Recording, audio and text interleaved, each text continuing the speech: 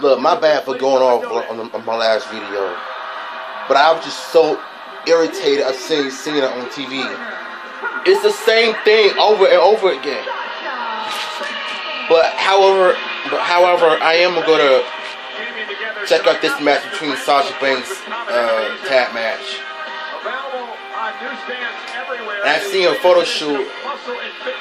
Look, she's gotten fit. Sasha Banks on the cover. As we know, she tells us all about her intense full-body workout. And always be prepared for the opportunity. That's what Sasha Banks lives by. And always be prepared for the opportunity to make a statement. In particular, a bank statement. Yeah, I heard you and Sasha were training with the Performance Center gym down in Orlando lately, and she embarrassed you. Well, I ate a little bit more water than she did, but you don't need to go into that. Water. Stay hydrated.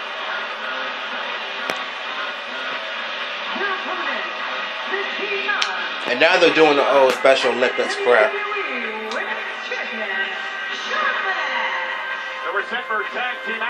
I mean, no offense to you autistic people out there, but I really don't have time for them to be doing no Special Olympics promotion and stuff. I care about wrestling, not some silly old things that they do. They look so dapper every week. They're trying to explain Messi's free kick and then quitting afterwards.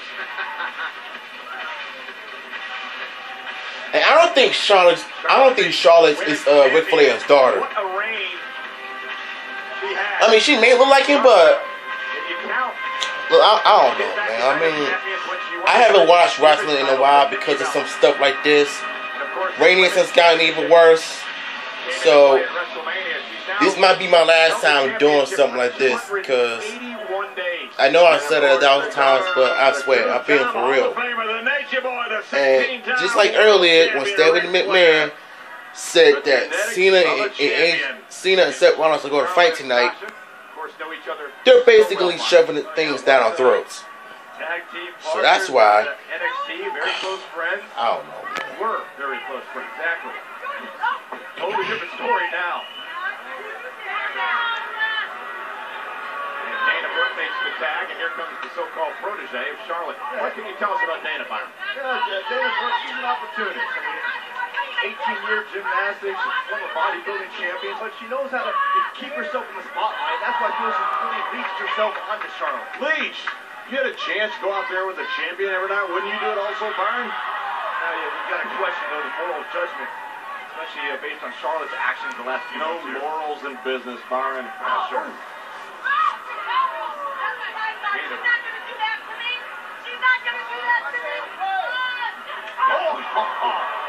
Just that's a wig off her head. Sasha Banks looking to make her pay, and Paige has a score to settle from last week, and here comes the former two-time champion, Paige. Great teamwork by Paige and Sasha. And Charlotte going to pay for it as well off the double drop kick pickup strike. Paige. Would have been a cool idea if they're like these women wrestlers wrestle with their real hair instead of just weaves. It's a complete turn off for me. I'm a bias on this one. I'll be right back, y'all. Back at it again.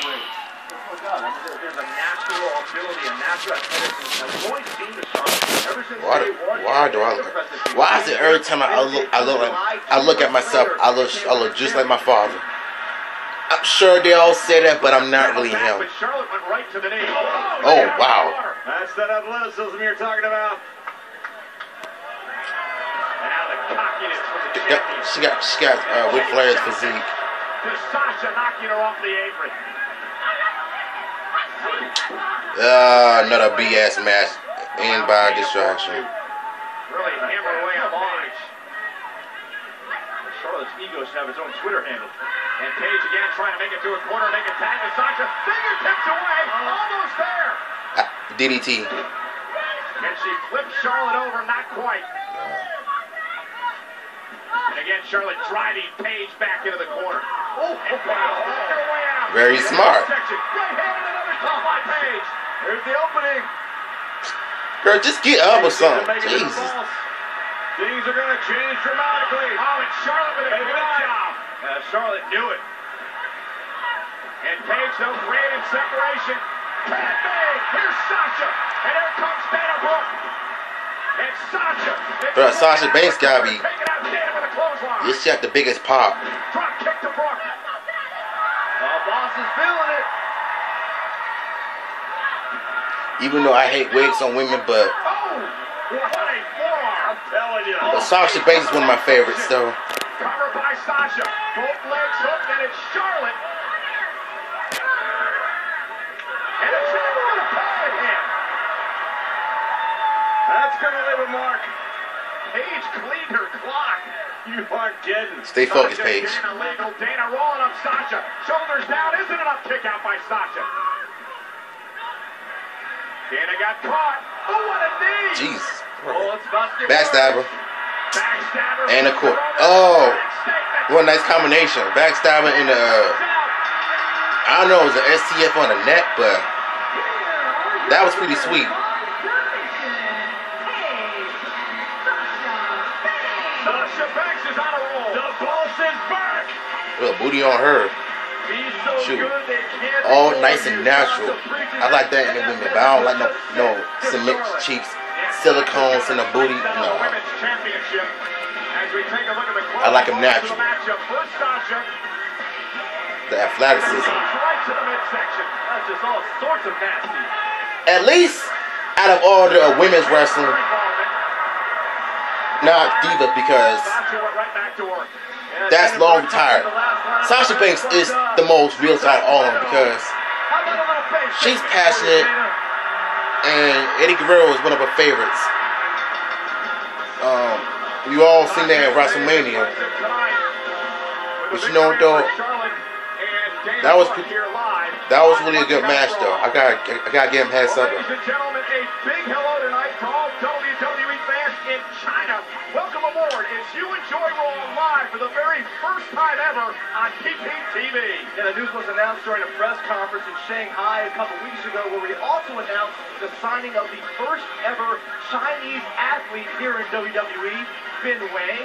And we also learned that WWE returns to China in September. China is now the 91st country to broadcast Monday Night Raw live. No way. Thanks for joining us, and enjoy the rest of the show, because what a show we have. You know, last week, after his win in Money in the Bank, Rusev delivered some inflammatory comments to Titus O'Neil and his family, which led to this on Raw. Yeah, Titus O'Neil absolutely snapped. That's the one thing you don't do. You don't talk about Titus's family. You don't talk about his kids. And Rusev found out the hard way. Yeah, the matchup never happened, and Titus O'Neil turned his attention to Rusev, so this is what we have. I'm not going to watch that because Titus. Waiting for this Listen. opportunity to go one-on-one with the United States champion. Y'all, I don't know if you guys remember my rant video I made about Titus O'Neil's suspension. Sorry. This time, I'm glad they brought him back, but at the same time, he has nothing good going for him right now. I just wish they'd do something better with him, though. I'm sorry.